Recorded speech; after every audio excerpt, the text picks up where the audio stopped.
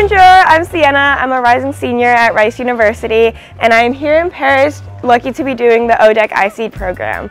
I'm studying NG200, and right now we're going to the bakery. Is it open? I like to get the chocolate almond croissant because I feel like in America it's either chocolate croissant or almond croissant. But here it's combined and it's really good. And last time I had it, it was fresh and it was still warm in the morning and it was so good. Un croissant y chocolat y amandes. I can't speak French. A lot of people have like tap usually, so that's really easy to use. But I got euro in America, like I just exchanged it at the bank, and so I've been getting like coins and stuff, which are pretty cool, and it's like easy to just, like, especially for this, it was €2, so I just give €2 in coins. Merci. Au revoir. The food is really good, especially the baguettes at the bakery, and when we go out to eat, especially for like group lunches or for dinners, it's pretty good. They have a variety of like cuisines as well, but French bistro is really good, and I would also say like Italian food is really good here. One of the people who gave us a tour of Paris before we went to class actually told us that like most people sit down and eat because food is an experience here, but she said that you might stick out a little bit, but it's not that big of a deal if you eat while you go, and I feel like we eat while we go a lot because we're either running late or we're running to something, so I guess, I don't know, we're trying to multitask. So after breakfast, now we're heading to the gym. Jaden's already there, Max is on his way. Just a quick workout because then I want to go back, shower, and get ready for class. This is an example of a room that you could have while staying at the Rice Global Paris campus. So we have our bed. I have a nice patio out here that can lead to the outside backyard. We all have desks and chairs. We have a kitchenette that is fully stocked with like pots and pans as well, and a fridge, as well as a stove. And then we have our bathroom with a shower and a sink and toilet. This is really nice that we get our own rooms and our own bathrooms.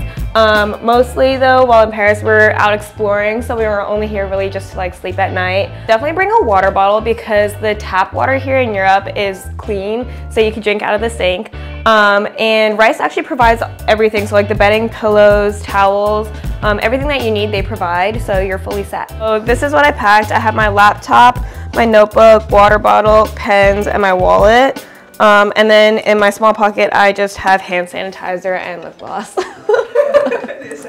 Yeah, you know. Now we're heading to class, but today we have like a field trip, so we're actually going to a fashion place, and then we're gonna go to class. So we're taking the bus, and then we're gonna go to the metro. I mean, Google Maps is pretty good about telling you where to go and like which bus to take, so that's really nice, but we also had to figure out the tickets. Definitely get the pass because it's easy on your phone. You can just tap it and then go in, and it's like unlimited for like the week pass or the day pass, whatever you get. It's really not that bad. Like the public transit here is pretty good. Sometimes it'll stop and then you have to like switch, but other than that, it's pretty good. And we're going on this trip. Compact, we're good. Yeah. Sometimes it gets really busy and we have to like squish on. The thing about the metro though is that in Paris, like you don't want to bother anyone else. So if it gets crowded and you have a backpack, it's better to like take it off. Or if it gets crowded, it's better to stand up like that rather than sit down so more people have space. We're going to Stephen Pissarro. A Rice alum actually works there, and she sent us over a lot of information so that we could research the company, and it's really cool. It's like they partner with this thing called Style 3D, where basically they make a lot of CAD renderings, but it's not like CAD, it's like digital renderings of the models and the fashion pieces that they're gonna have. And then that way they can make like customized style pieces and also make sure that it fits the person. So they take the measurements and things like that from there. But I'm excited to find out about how they like thought about, you know, developing technology for fashion and how they thought to incorporate like 3D. Everything that you do is going to be much sexier if you think in fashion. Everything, everything, food, cars, tech, drinks, parties, movies, nothing looks good or is as fun or as attractive if there's no fashion in it. This is Rice University's Global Paris Center, established in 2022, and it is a hub for Rice students, faculty, and alum, which is actually how we were able to set up that field trip today with Stephen Pizarro.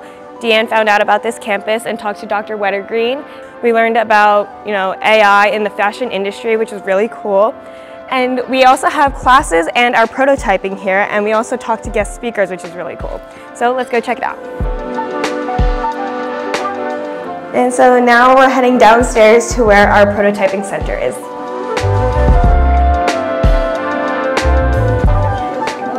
So this is one of our prototyping rooms. This is the 3D printer we have. It's brand new and we're the first people to use it.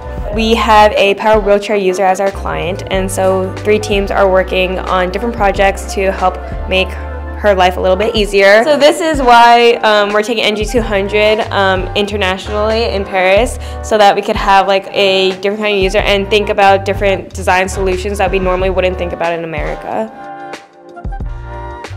So right now it is 8:30 and we are at the park. We just went to the grocery store to pick up some snacks, juice, wine, and some bread at the bakery, and some meats and cheese. And so now we're just having a picnic in the garden. I mean, this has been such an amazing experience, and I'm really lucky to have this opportunity. I came in knowing like one person, and now I'm leaving knowing a bunch of other people, and people who are from Europe, like people we met in Amsterdam as well. And this experience has just opened my eyes to a different kind of culture, which has been really rewarding for me. I don't know, I've just been so lucky to be here. Like, it's so crazy and so surreal to actually be like, oh my gosh, like I'm in Paris, like I literally can see the Eiffel Tower.